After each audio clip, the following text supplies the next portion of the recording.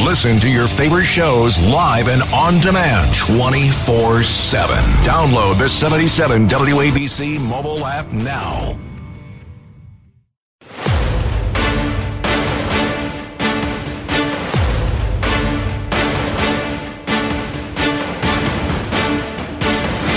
Now, from New York City to the world, it's Dominic Carter. And good afternoon, everyone. Dominic Carter here with you. Is Vice President Kamala Harris ducking scrutiny?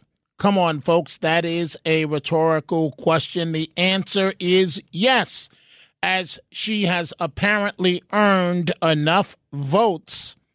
One may ask how that is, but enough votes to become the Democratic nominee for president, the first black woman, first Asian American to be the presidential nominee. So history in the making. We will see how it all plays out. There are so many things we need to talk about this hour. Again, Dominic Carter here with you. You can send me a comment on Twitter, on X at Dominic TV. Understand I may use it live. You can reach me via telephone, 800-848-9222 on this Friday afternoon. Man, it is hot.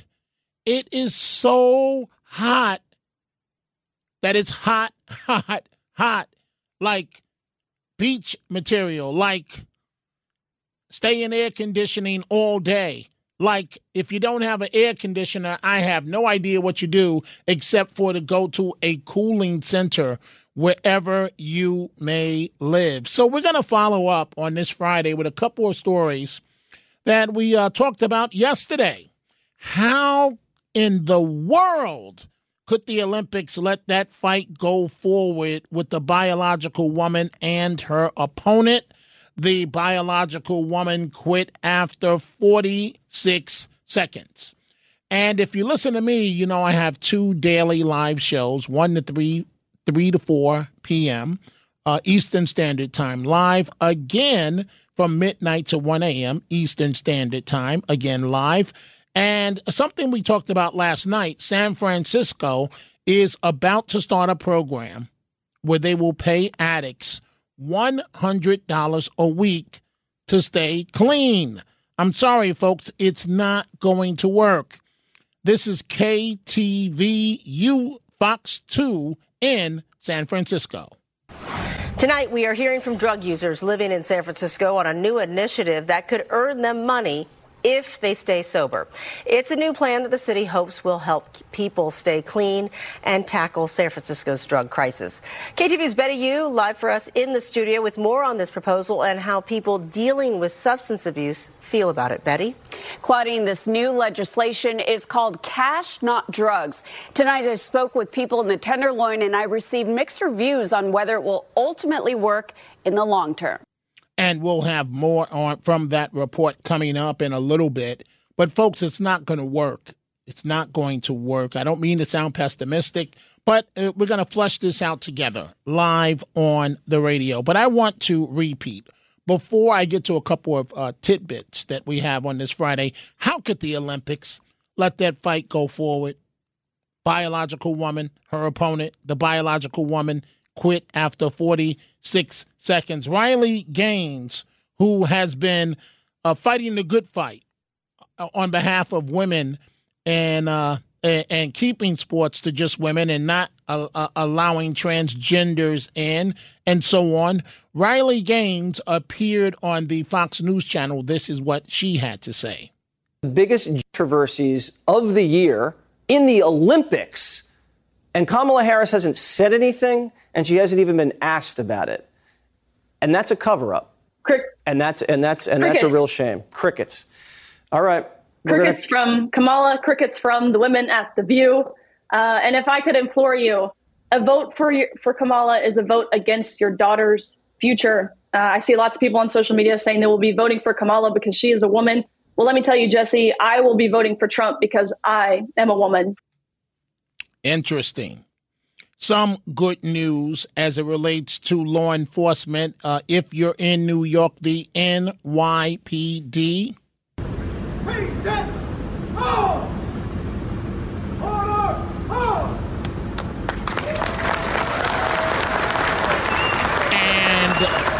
God, the clapping for 2 NYPD sergeants shot following an armed New York City robbery. The suspect, a gang member, in custody. I hope they put him under the jail.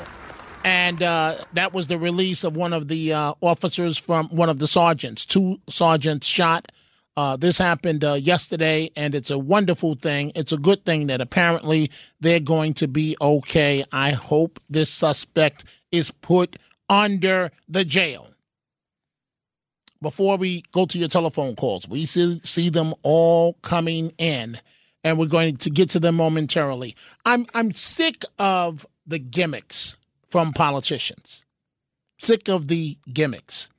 So what am I talking about? You may recall many years ago, Cory Booker, the mayor of Newark, New Jersey. And, of course, he went on to the Senate, and that's where he is now. And Cory Booker moved into a straight gimmick, folks, moved into the housing projects, right? Nothing but a gimmick. Nothing but a gimmick. So now the latest gimmick, Wes Moore, the governor of Maryland, right? He's in great shape, and, more power to him. This guy, the governor, actually put on football equipment and suited up with the Maryland Terrapins, the football team, the governor going through drills during fall camp practice. What's going on? We're going to switch up real quick. We're going to start the defense this time. We're going to start defense. All right. Hey, defense. Turp Jack's team ready. Hey, offense. Turp Jack's team ready. Hey, Terrapins. Turp Jack's team ready. Exercise.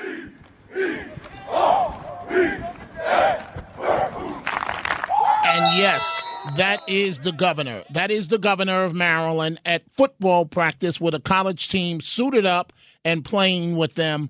As the kids say, I'm not hating on the governor, but let's focus. Let's do the job of representing the people, and we'll pass on all the gimmicks. Let's begin on this Friday afternoon with your telephone calls. The number to reach me, Dominic Carter, 800-848-9222. Frank, Bayville, New York, line 2. Frank, what's on your mind? Dominic, a lot's on my mind. Thank you very much for taking my call. What we're seeing in the Olympics is an absolute atrocity. It's a division amongst mankind, if you will. Okay, we have biological males or people that can't pass testosterone tests fighting women, which is just absolutely repulsive. And then let's not forget, not that long ago, they did that that mockery of the Christian religion's Last Supper. What's going on? Who's directing these Olympics? And this is an attack against mankind, really. What do you think about this? No, I agree with you, Frank, and what they did with the Last Supper in terms of the transgender, the opening ceremony event. It's disgusting, and Trump spoke out on it, and we need more leaders to speak out on it. But it's an election year, and folks are pandering, so they're not going to say anything because and hint, guess which party I'm talking about. They're out there trying to get the votes. At least, no matter what you think about Trump, at least he told you what his position is. Here we are. Dominic, go ahead, Frank. Yeah. I just want to say something for the audience to hear. Everyone thinks that this is far away in some other land. My wife is a superintendent. I'm sorry, not a superintendent. She is athletic director for a local school on Long Island. Okay. And this stuff's coming right here, Dominic. Our daughters are going to be faced with this right here at home, unless if we put a stop to it. And it's disgusting. And your wife is going to be on the front line of having to deal with this. And I don't know what's going on in the world, Frank. Thank you. And do me a favor, please stay cool on this very, very hot day. Let's go to Adam in Connecticut, line 3. Good afternoon, Adam. What's on your mind? Hey, how's it going, Dominic? Great to talk to you. I think it's great that Trump is leaning into the racial discussions about Kamala. I think it's a fantastic thing. Well, I do too. to be honest with you. And let's keep in mind that he was asked the question. It's not like he sat down and just blurted that out. He was asked the question. If you ask the man a question, you know Trump's personality, you're going to get an answer, and you're going to get a real answer. Unlike the Democrats, where you can't ask Vice President Harris anything because she's not taking questions. And I think because I think that the more he talks about it, the more voters he's turning off. I mean, he's turning off, suburban women. He's turning off people of color. I'm biracial. As soon as he started talking, it reminded me of like when I was growing up, and we had. No, I hear you, Adam. So you said you're biracial. So you're losing. So okay, wait. So would you prefer he not say anything at all? He doesn't need to be talking about her how she decides to campaign as a biracial person. He has no right to be talking about that, especially considering he is a DEI just by the fact that he has the last name Trump from his dad. He benefited in many ways. He would often say, "Oh, I'm a developer in a developer conference. I know what's going on with you guys. I'm a developer." Okay, so Adam, is Kamala Harris DEI hire? Who knows? I mean, listen. I'm trying to answer. Okay. She's probably one of the most accomplished people. You didn't answer my question. You didn't answer my question. She's not accomplished. No, I'm saying, can you answer my question, please? She's not accomplished. Hold on. No, she's not. She's been elected to several offices. That's it. That doesn't make you accomplished. Is she DEI? Can you please answer the question? It's a real simple question. No, she's done it on her own. So you're saying she couldn't do it because she's a black woman? Is that what you're saying? I'm saying, I'm stating. And by the way, hey Adam, thank you for the call. I'm about to go to Jacqueline in Brooklyn, but I'm going to take a break first. What I'm saying is very clear, and let me state this for the record, folks. It is too hot out here. So Saturday is the only day that I'm off because I work Sunday nights, 11 p.m. Eastern Standard Time until 1 a.m. back here on the radio. And so it's my only day off on Saturday, but I come in and I will be in tomorrow morning doing a weekly segment with former Congressman Anthony Weiner. He's from the left. I'm from the right. And I'm just going to state this, Congressman, I don't know where you are today. I don't know what you're doing with your day, but I hope that you are willing to discuss the issues in an honest, forthright way, an honest assessment. Because let me be very clear, Congressman Weiner, I am not in the mood. It is too hot. If you bring that nonsense that you do every single week, you are going to get it tomorrow afternoon, 4 to 5 p.m. And so, folks, I am telling you right now, I'm on the record. I'm an open book. If Weiner, when we come in here tomorrow afternoon, he'll be on from 3 to 4 in New York, and I'm on with him from 4 to 5. If he brings that nonsense tomorrow, attacking Trump, as he often does, who knows what's going to happen? I can't predict what's going to happen because he is going to get it. We are coming right back. This is Dominic Carter.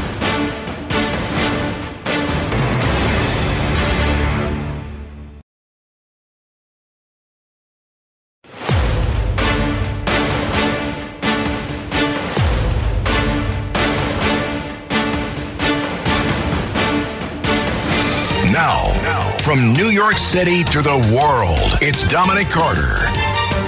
And coming up at about 50 minutes past the hour, must listen to radio when Curtis Lewa of the Guardian Angels will join me. Unpredictable is the understatement of the year when it comes to Curtis. You can't control him, and I have no idea, none, de nada, what he may want to talk about. We are taking your telephone calls on this Friday afternoon. Jacqueline, line 2, Brooklyn, New York. What's on your mind, Jacqueline? Good afternoon, Dominic. With regard to this Olympic boxing situation with this man, biological man, competing against this biological woman, I think it's just an ongoing example of what has been happening around the world with the continued abuse and misuse of women throughout society as a whole. And, I mean, for Kamala Harris, who, let's say she is a biological woman, because many of the Democrats cannot define what a woman is, and they placate and they play to their base, part of which is the LGBTQ plus community, which I have absolutely nothing against. But they're doing so mostly to the detriment of heterosexual, mostly white males, and straight women, mostly white women. They're doing so to their detriment. You know, white males are bad because they've oppressed everyone other than themselves. And, you know, white women are a bunch of Karens, and they also oppress everyone except themselves, when in reality, they are perpetuating the abuse of women. And I don't want to change your topic, but I will say Kamala Harris's one accomplishment, along with the rest of her party, is giving a big portion of the population what they want, which is autonomy over their bodies. And as long as they can continue to give people what they want, they know they're going to get their vote. Right, but you know what really bothers me, Jacqueline? It should not be just what you want. It should be what's in your best interest. They don't care about that. Clearly. It's all about pandering. Yes. And patting people on the head and well, you know, we'll give you this, and you say police brutality is a big problem. Oh yes, we agree. It's a horrible problem, and you don't want district attorneys to prosecute. You don't want them to do their job. Oh, okay, well we won't do that either. And, you know, I talked about this last night, Jacqueline, on Instagram. I saw one of the most disgusting videos I've ever seen in my life. And it said, women beware. And this creep, this sicko, walks up. In his right hand, he has a big, carafe of coffee, so you can't see what he's doing. In his left hand, he comes up behind this woman on a Bronx 2 bus. She can't see what's going on. He literally, Jacqueline, pulls out his penis and starts aggressively masturbating right over this woman's show with his penis completely out. And Jacqueline, this is the world that we live in. Unfortunately. I suggest that people go take a look at it, the video, and thank you for the call, Jacqueline. It is, I don't know what's happening in the world. And you're making it possible for these sickos to do what sickos do. We are coming right back.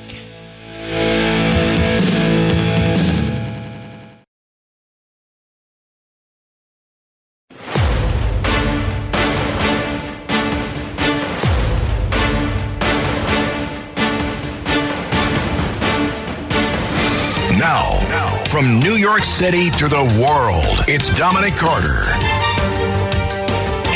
And we are about to go back to the telephones with your calls. I want to bring up something I mentioned last night, a program that they're considering in San Francisco. And so I've talked about this before, and certainly it's in my book on my life, about my grandfather who, for a part of his life, was a heroin addict and did all the things that addicts do to their families. And you folks know what I'm talking about. And he was banned from the house. I wasn't allowed to speak to him because he would steal everything that wasn't locked down. But and then would even try and steal that. But I'm proud of him because when he died, he kicked his addiction. And what I'm trying to say is that we all fall down in life.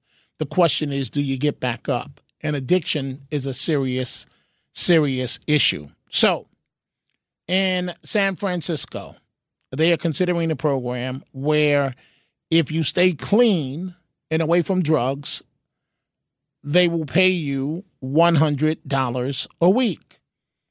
I don't think it's going to work because if you understand addiction, it is something that you can't begin to imagine how much it pulls on you, and in terms of a physical pull to actually go get high, do the things that addicts do. So this is a continuation of the report of Fox 2 in San Francisco on the program where eligible residents will receive $100 a week to stay sober.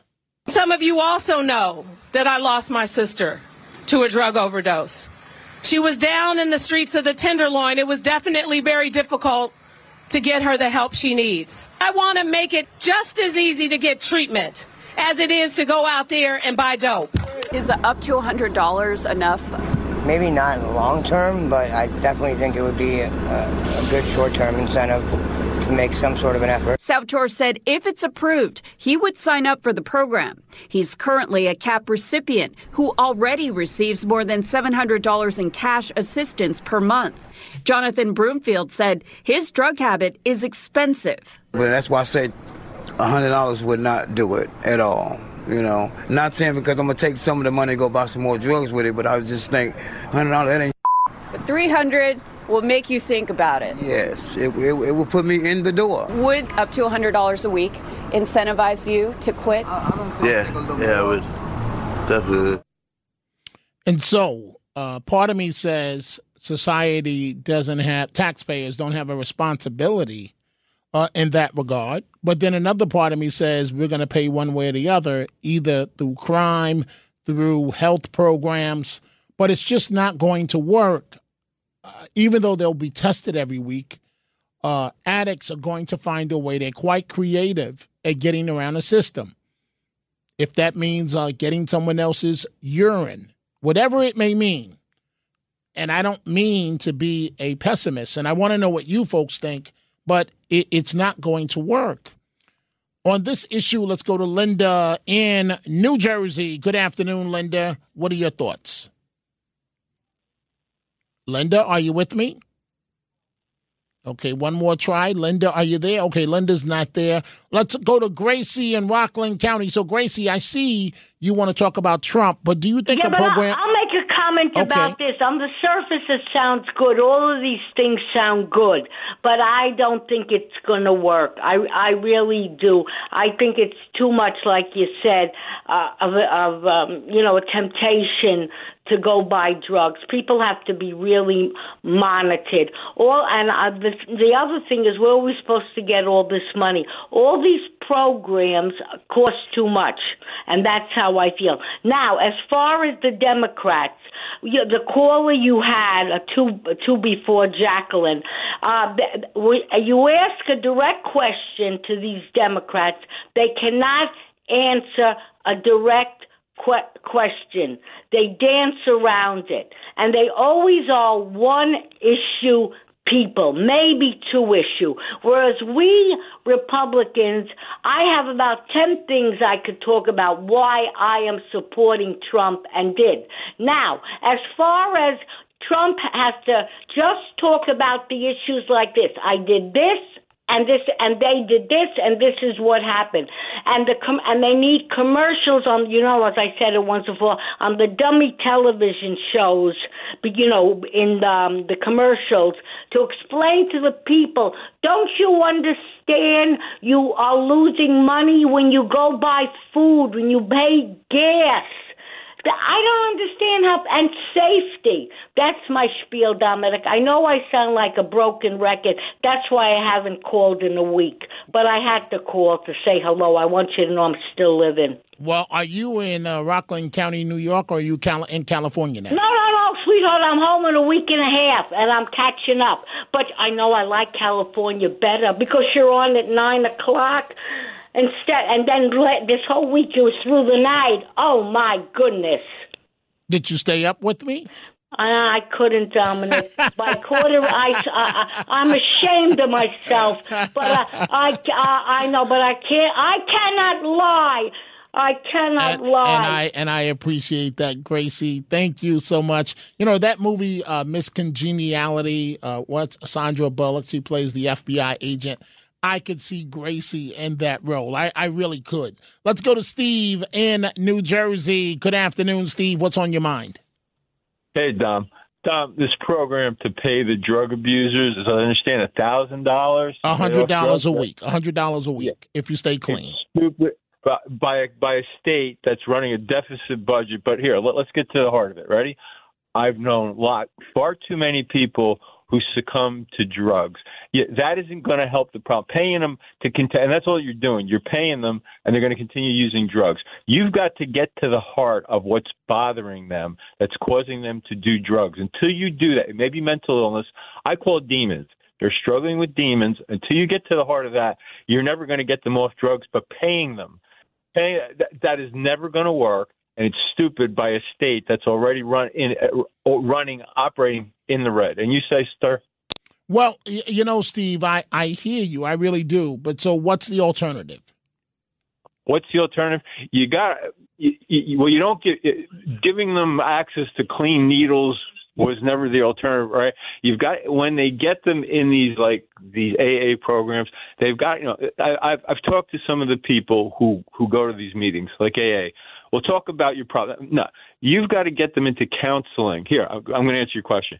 What is bothering you? What are you trying to avoid that makes you want to intoxicate your mind to the point of you don't know what's going on? Right, but Steve, but it's also a physical thing. I've been in drug counseling meetings with family members that are fighting drug addiction, and it's physical in many cases. It's not just a matter of what's bothering you.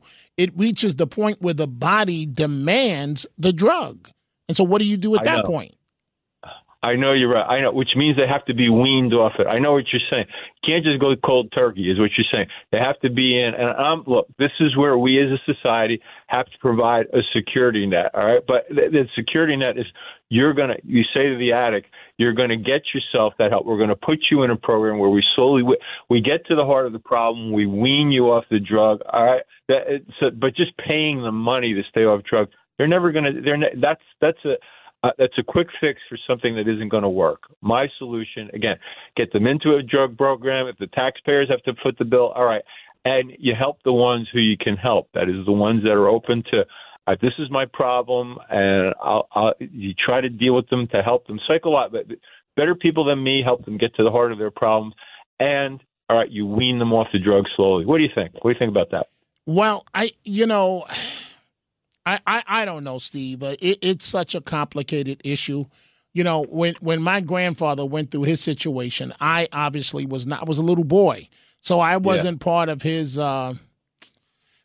recovery. I can only tell you that it's very tough, and I honestly don't have the complete answer. But I agree with you that this won't work. Thank you, Steve. Let's go to Robbie in the Bronx, New York, line 2. Robbie, good afternoon. What's on your mind? Dominic, good afternoon. I'm sober 35 years. You have to want to get sober. That's I had. Okay, so wait, Robbie. So wait. So Robbie, without getting too personal, what was the factor in your life that said I've fallen enough and I'm sick and tired of being sick and tired and stopped? Because everybody was moving on with their life and I was still in the same spot. But you have to want to get sober. I had family, friends saying, you got to stop. You got to stop what you're doing, drinking, getting high. And I would look them in the face, yeah, no problem. But the moment I had a moment of clarity, I caught my reflection in the mirror one day and I said, what are you doing? Until any drug addict, alcoholic hits that point, that's when it's going to happen. You could have given me all the money in the world back then. It doesn't matter. The addiction, the physical addiction is a lot stronger than the money, But you have to want to get sober. I hear you, Robbie. What was the drug, if you don't mind telling me, that you abused? Boy, it was the 80s, so it was weed, coke, crack, but alcohol was top dog. Mm-hmm. It always started with alcohol. Mm-hmm. You see, what I recall, Robbie, what I always say about my grandmother, right, that raised me, she didn't have a formal education, but boy, did she have a PhD in terms of loving me, never gave up on me. Yeah. And so my grandfather, that was the addict, that was her husband.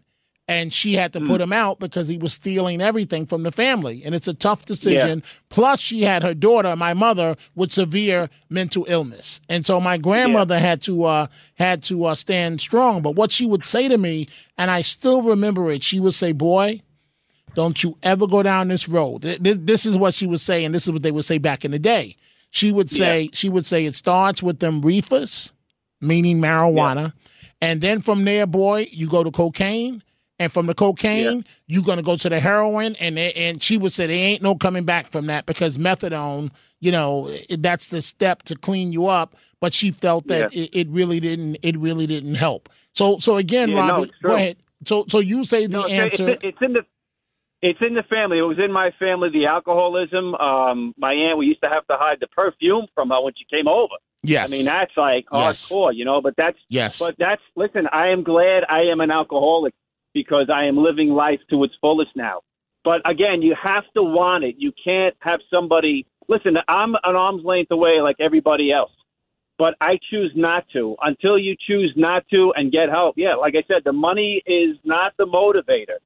It's inside until you come to, once you look at yourself and realize I can't go on like this, then you'll change. Who knows? Tomorrow I might be drinking and getting high. I don't know. That's how I look at it. I got to take it one moment at a time. One day at a time. Right.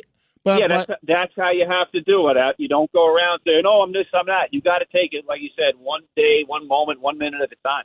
Well, we're proud of you, Robbie, and keep doing the things that you're doing. Thank you for the call. Let's go from the Bronx of New York to Brooklyn, New York, and Scoop. Scoop, good afternoon. What's on your mind?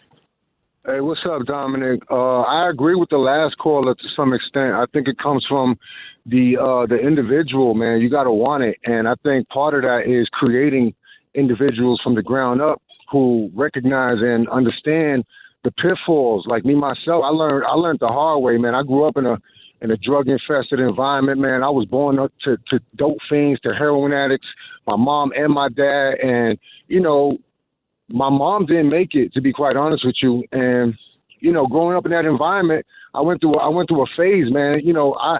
So not to disagree with your grandma, but I'm the exception, man. I've been smoking weed since I'm 12 years old. I still smoke weed. It's just under control. I'm also a healthy person, but the point is, people got to be more aware at an earlier age, and I think that starts with family structure, school education, and individuals who are a little stronger and a little more enlightened and aware, because it's a hard road, man. Like I said, I got trials and tribulations in that world, and I overcame a lot of things. And I'm in a position right now where I'm actually a teacher, so I get a health and physical education, by the way, ironically. So I get to, help the younger kids learn earlier in the stage so that they don't make that decision, because honestly speaking, man, a lot of people are just not strong enough to make it out of it. And that was my mom's problem. I hear you, Scoop. I just wish I had so much time, and I thank you for the call. I want to squeeze in one more call before we take a break. Curtis Lee was going to join me, and we'll get back to your calls. Joe in Brooklyn, New York. Joe, line 2. Joe, we have little time. Get to your point, please. Dominic, this is the hardest call I ever had to make. And you know what the problem is? Sometimes people who are functioning drug addicts. Yes. I've done cocaine for 40 years, but you know what? Somebody told me back then, never cook it. If you like it, never cook it. And all my friends, whoever started cooking it or doing anything, went completely bad. No, I hear you, Joe. Kept me in check. My parents, that I knew if I got caught or I did anything bad, I'd be killing them. Well, Joe, there's a problem now called fentanyl. And so even if you're not cooking it, a small dose of fentanyl and the fentanyl craze, and we're planning your funeral. And you know that, Joe, correct? I know, Dominic. 40, never calling sick for work, never late. Always, no matter what, my kids pick them up and go to school if I got the most. But for some reason, in my mind, so hard. That $100 a week deal is so serving nothing. They will find a way around it. It's impossible that can help. And thank you, Joe. And addicts, if you don't hear anything else I say, folks, addicts are very creative, quite creative at finding ways around the system to get high where you won't know. If you're a woman, that means selling your body. That could mean selling your kids for sexual activity. If you're a man, it could mean sexual activity, doing anything to get a few dollars to get high. We are going to take a break on this hot Friday afternoon. Coming up, Curtis Lewa of the Guardian Angels. God only knows what he's about to talk about. This is Dominic Carter.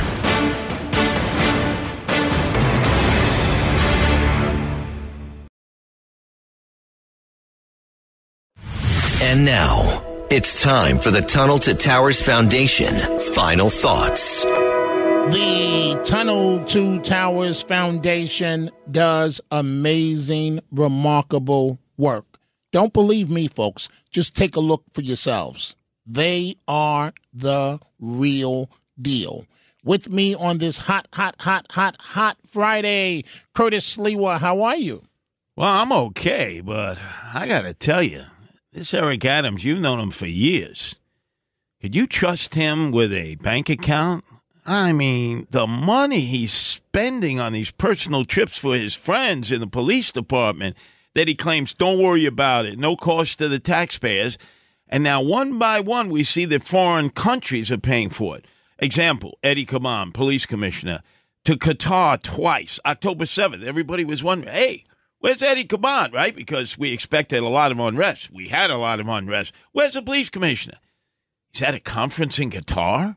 And it's not just the commissioner. A security detail has to travel with him to protect him. Exactly. I don't know why you couldn't spot Eddie Kaman in a lineup there in Qatar as if he was anybody of significance. And then the one that's most troubling is this Timothy Pearson. He's already under investigation for 4 charges of sexual harassment. The rules are now he cannot be in a room with a female by himself. There has to be a monitor. Wait, are you serious? I am serious as a heart attack. The mayor has said, I ain't getting rid of Timothy Pearson. He's been by my side. You know, I trust Timothy Pearson with my life. Well, 4 charges of sexual harassment. So in order to keep him on the job, they have to have a male monitor accompany him anytime he's talking to a female in any part of government. And now he and Adams said that they personally paid for a fact-finding mission to Colombia, you know, to find out how the ladies of the night were doing there in Bogota and Medellin and Cali. Well, guess what?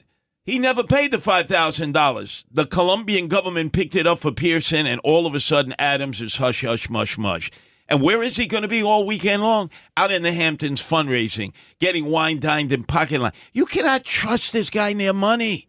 He's like a kid, you know, in the supermarket. You take him down the candy aisle. He reaches out and he takes the candy, and mommy's got to put the candy back.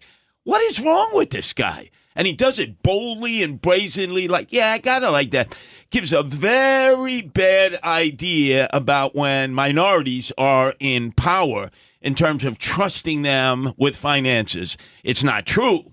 But again, he plays to the stereotype. Look at this. Eddie Kaman, police commissioner. Timothy Pearson, he won't fire him, won't let him go. And Eric Adams himself, a hot mess. Remember, who was his accountant? Some guy in a shelter that he said, hey, you know, I felt for the guy. That's why my tax returns have been bad. I want you to have a great weekend, folks. All it takes is $11 a month. Donate $11 a month to the Tunnel to Towers Foundation at T2T.org.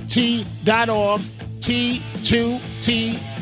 Curtis Lewa. We will continue this on Monday.